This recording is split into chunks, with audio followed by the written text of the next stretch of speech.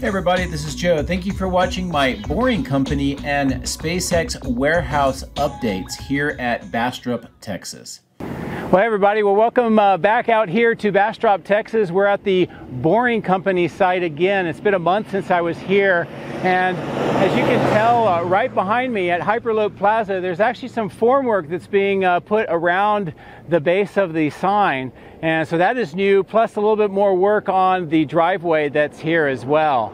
Now, something that has happened between the last video and this video is the Boring Company hosted the Engineering Expo and also a hiring event out at the site. And as you can see by some of these images, it was really a successful event. It was originally scheduled to run for about 2 hours, but because of the amount of things that everybody was talking about and the interest levels of all of the people that came from all over the country hoping to get jobs here, it lasted almost 5 hours, which I think tells you everything you need to know about that event. Everything I've heard is it was a huge success. Now in the flight today, we're going to get a chance to see some of the Boring Company's facility, especially that large warehouse and the crane that's right out in front of it with some other materials. We'll also take a look at those 2 test tunnels and some of the concrete shells that are used to line the tunnel, and those are being placed outside the courtyard near the front entrance, or at least the side entrance next to the new road. But other than that, not a whole lot more changes here at the Boring Company. So let's turn around and we'll shoot across the road and we'll talk about the new Starlink facility and some big changes over on that facility today. Okay, well, I've come across the street over to the Starlink facility, and there are a lot of changes today since the last time we were out here. And it's only been a month. As you can tell, even right behind me here, there's a brand new structure that has been erected on that side of the building. Now, in the previous video, we saw some of the work being done with the perimeter grade beam and also some of the preparation work with piles being drilled into that ground area. But we also noticed a lot of the steel items that were stored on the material staging location. And now we know what that's for. It's for this very large addition to the already large 521,000 square foot facility. Now, a few other things that you'll see in the video for changes today is on the opposite side, they've finished all of the landscaping, all of the walk paths, and I'll tell you, it really does look outstanding. The other thing that they have finished is on the far corner of the building. Last time we saw kind of a arrow-shaped section that was being prepared for construction. It is now completed, and as you can see by this image, it came out really well, and it looks like it's just an outside gathering place for some of the employees that work at this facility. So really great to see that development, and also just the facility itself coming close to being completed. Now you'll see a lot more of the facility as we fly the drone around today, so I hope that you enjoy those views as well. As always, thank you very much for your support. I do appreciate it, and I hope you have a great week. Take care. If you would like to support my efforts, please consider using these links, which will be in the video description. If you are interested in Tesla products, you can help yourself and support me by using my referral code. Don't forget to hit the like and subscribe buttons on my YouTube video, as this helps as well. Thank you.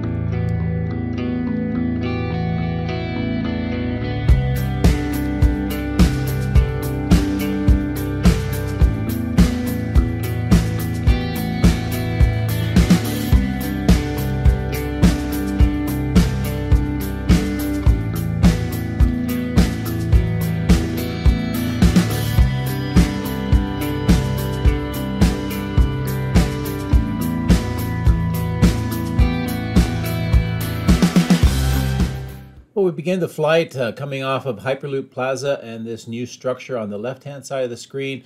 A good view looking towards the south from the north across the fence into the Boring Company facility. Looks like there's more equipment, some steel items, and some rack mounts on this side of that large warehouse.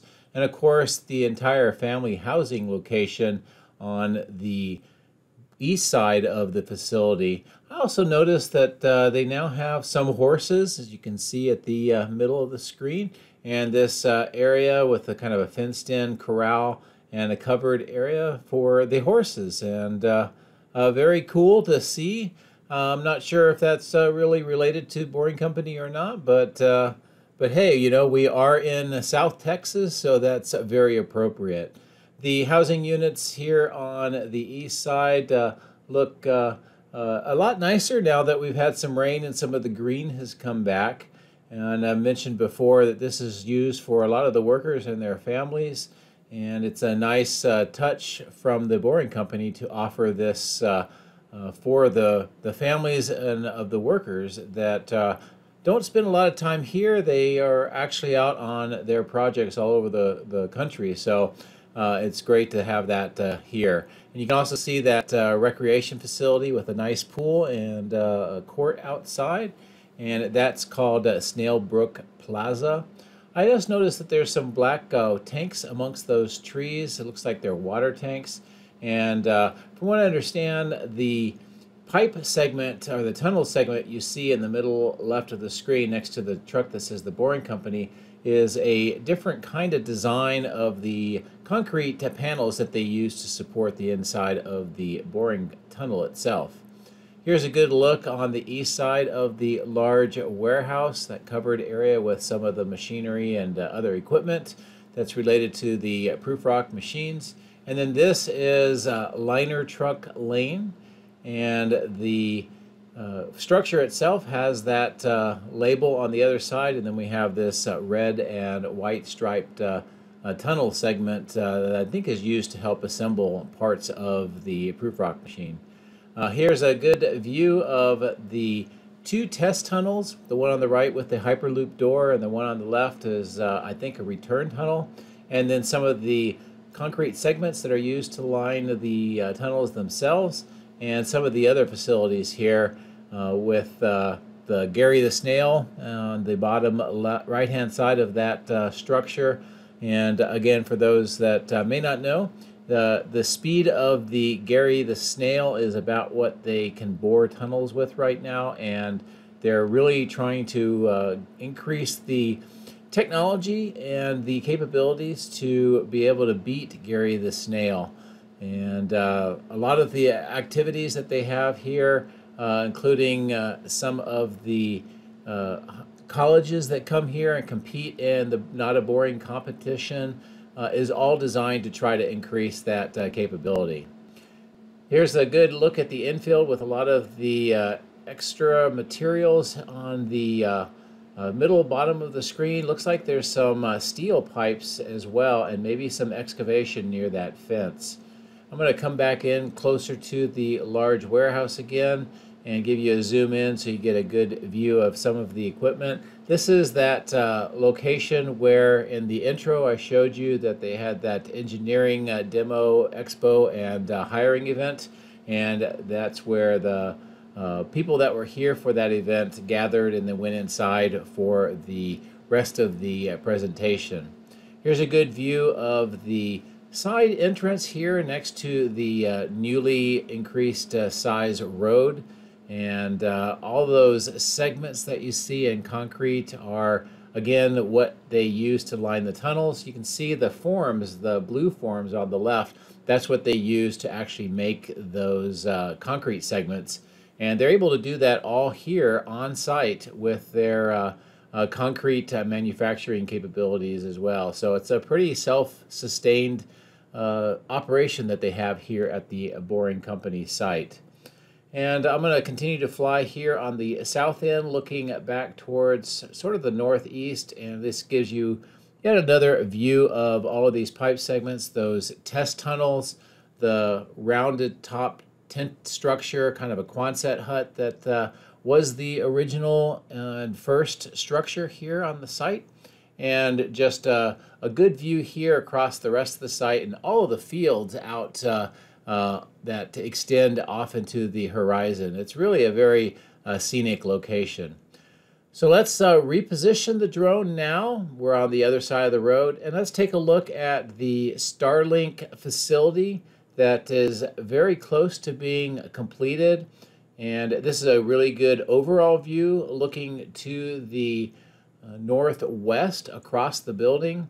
And then here we'll come back down a little lower of altitude. We can see the exit 2 tunnels. Those are the ones that go under the road and connect over to those test tunnels on the Boring Company site. On the left-hand side of the screen, you can see the parking lot. All of the landscape and the walkways are completed. Also, that really nice design on the concrete walkway next to the building itself, and of course the main entrance and that lobby area.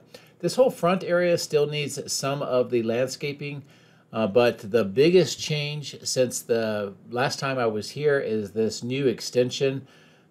As I mentioned in the intro, we saw the work being done on the piers, the perimeter grade beam, and sort of redesigning this portion of what was originally receiving docks, but now it looks like a new structure is being added and increasing the capability and the overall size of the factory itself. I'm not sure exactly how large this extension is, but I would say that with this, now the facility is probably close to 600,000 square feet of interior space capable of sustaining the production for the terrestrial parts of the Starlink, which would be the dishes and the other equipment, not the satellites themselves. The material yard here, as you can tell, all the steel is pretty much gone because it's into that structure now. We did see a lot of insulation panels that'll go onto the roof and just some other general maintenance and materials that are used for the construction. In this area, we see another section of the land is being prepared and graded. We also see some different colored dirt being spread up on the top of it as well. I don't know if they put geotextile membranes underneath here before I got to the drone, but it looks like they're preparing this section maybe for another structure. Of course, all the old farmhouses are still here as well, and I don't know what the disposition for those will be. You can get a good view of that tent still next to the receiving doors, that large water tank that's used for, I believe, the fire water system. Of course, here is the units that provide heating and cooling for the facility, and also some of the equipment that is used inside as well. A lot of these broken down wooden crates shows that quite a bit of materials and equipment have been delivered inside, and the work to assemble all of that is going on, and I've been told it's going very well and rapidly on the inside.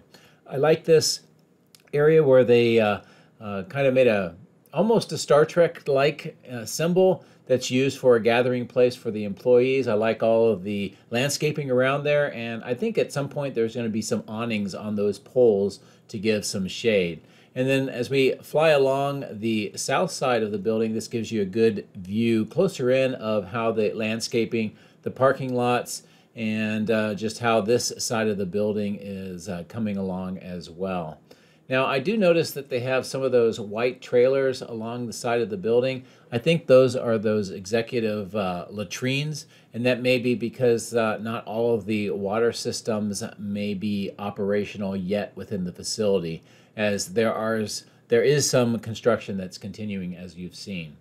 Here's a slightly lower view going right over those two test boring tunnels and that roadway in between to allow a turnaround.